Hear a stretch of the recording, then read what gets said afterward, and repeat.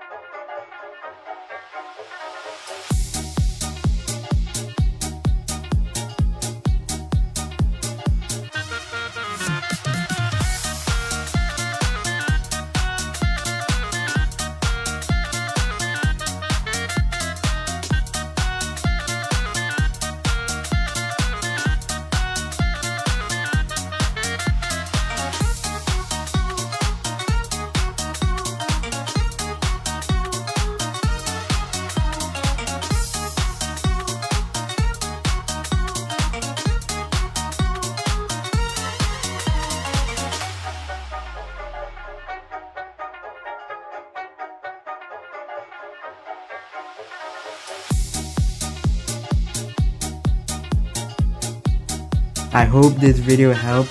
See ya later.